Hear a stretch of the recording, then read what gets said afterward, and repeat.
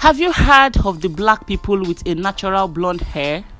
Well, we have always known since the beginning that black afro is for the black people and blonde straight hair is synonymous with the Europeans. But if you pay a visit to Melanesia Solomon Island, which is 1,800 kilometers northeast of Australia, you will notice a striking contrast. About 10% of dark-skinned islanders have natural bright blonde straight hair, and some have blonde afros.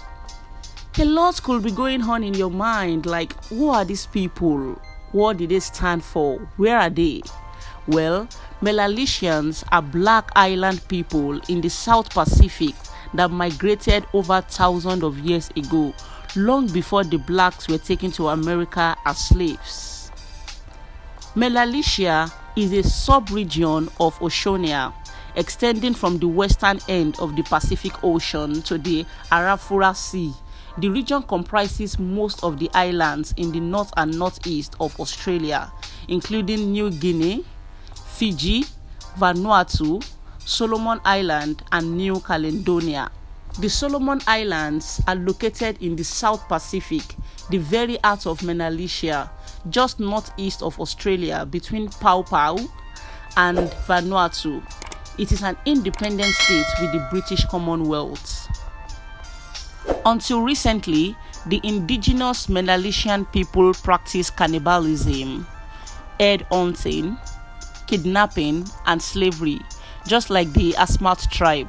Although the population is now predominantly Christians, 90% of these people live a rural life. Although these people are not Africans, they have a dark-skinned and a wide nose, exactly like that of we Africans. And between 5 and 10% have bright blonde hair. There have been several theories on how they got their blonde hair. Some people claim that the origin of this golden hair is as a result of bleaching by the sun and salt whitening.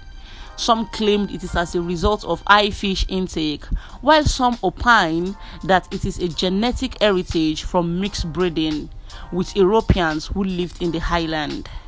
St. Miles conducted a genetic analysis on saliva and hair samples from 1,209 Melanesian Solomon Island indigenes. Findings from the study revealed that the Melanesian people have a type 1 gene, which is partly responsible for their blonde hair and melanin. It is totally distinct to that of Caucasians, as it doesn't exist in their genes. This means that the study does not support the theories that was suggested to be the reason for their blonde hair.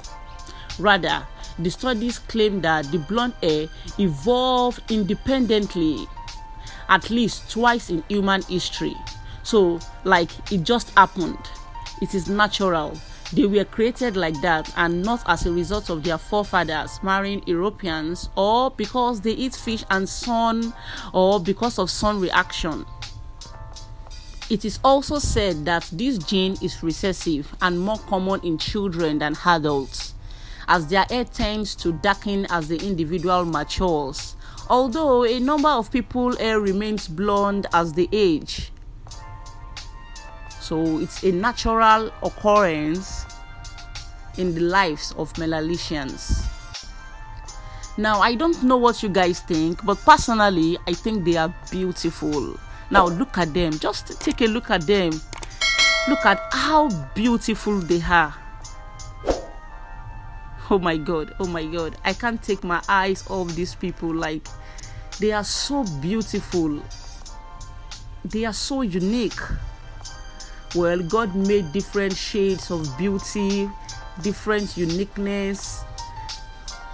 And in fact, this is so amazing. Like, they are very awesome. They are beautiful. Look at them living their lives to the full, not minding too or not having too much to worry about, despite not having a lot of social amenities. Now, let me know what you guys think in the comment section below. Do you wish you also have a blonde hair? Or will you prefer that your hair remains black? Anyway, the bottom line is this: just love your hair. No matter the color, no matter the texture, no matter the pattern, no matter the structure, everything God creates is beautiful.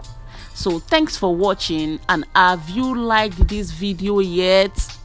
So don't delay, send me a thumbs up, subscribe so that to get more mind-blowing content, and turn on your notification bell for updates on my new videos. Bye for now.